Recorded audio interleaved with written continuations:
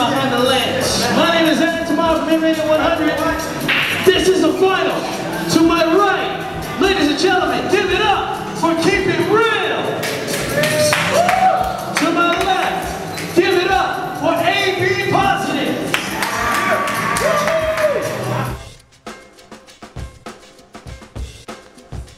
My name is Patrick Carlos. My name is Brian Mockness, and we're Team Keep It Real.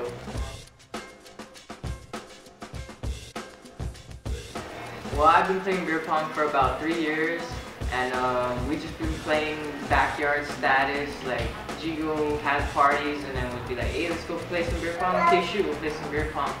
And we're just throwing here and there, and then I heard about the tournament, and everyone just keeps saying, come on, come play, let's go play. And I've been playing for 3 tournaments now, and eventually the 3rd one we won. I've played for a couple years. I got introduced from the guys from Cherry Hills. Right. It's just, just chilling, hey, let's play some beer pong. So, I tried it out, it's pretty cool, whatever. And then I heard the tournaments every Friday, and then, like, shit, beer pong tournaments where you can win some money. I was like, shoot, why don't we try our luck, see what we can do. Might as well, so here we are. Well, we practice every Wednesday nights over here at Pat's house in Jigo. We're in Jigo just every Wednesday night. We put in all the cash that we have, and we see how much beer we can grab, and we just play. And we've been practicing basically every week just to go into Friday nights so that we're ready. Everybody's welcome from the house. And on Facebook.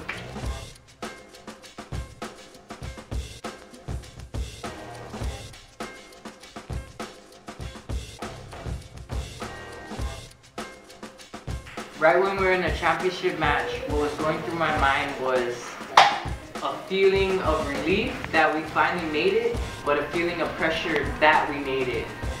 So like we're there, we made it to the championship game after having an epic game against Harry Potter, Jigo boys, and it was either us or them that was going to the final, and we just had to kill it. Sorry, boys. What was going through my mind in the championship game was, man, that the way we got up there was great. Wow, it was just an unbelievable, a journey. It was a journey, really a journey. Yeah. We were putting ourselves way behind, a couple overtimes here and there. Hey, but we stuck with it. We both stuck kept with it real. Kept it real, and then we just stayed on top.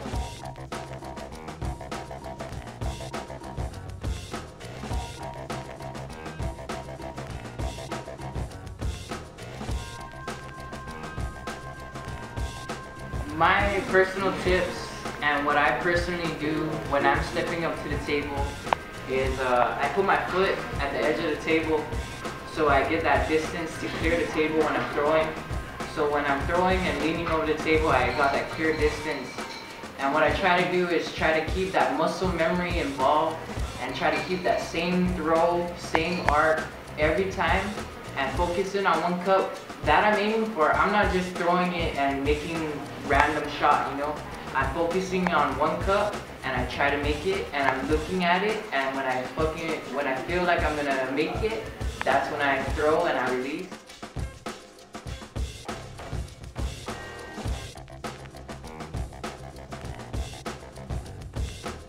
Man, last cup is the way to end the game.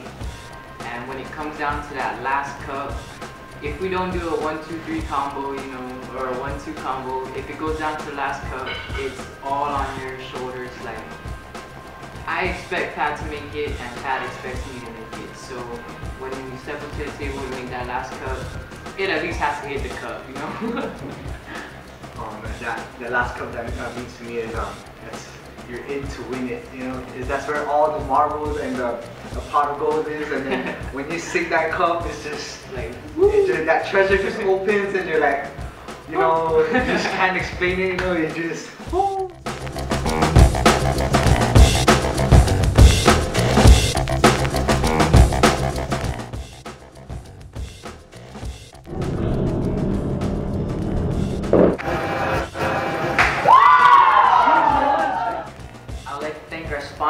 Bud Guam, SPNL Events, Tits Brand, and Ball Scratchers. I also like to thank Pushing Weight, Affiliated Lifestyles, bpong.com. And I would also like to make a special shout out to the boys in Jigo and the girls, cause YOYG.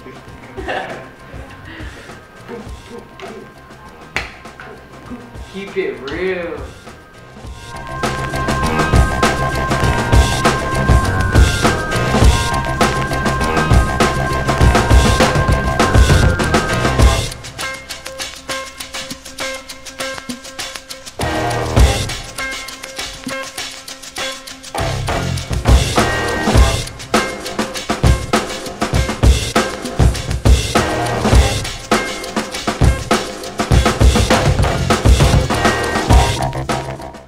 I would like to thank Bud Guam, SPNL Events, Tits Guam. Oh, How did you guys team up?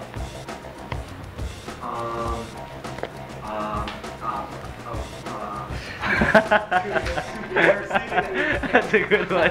That's a good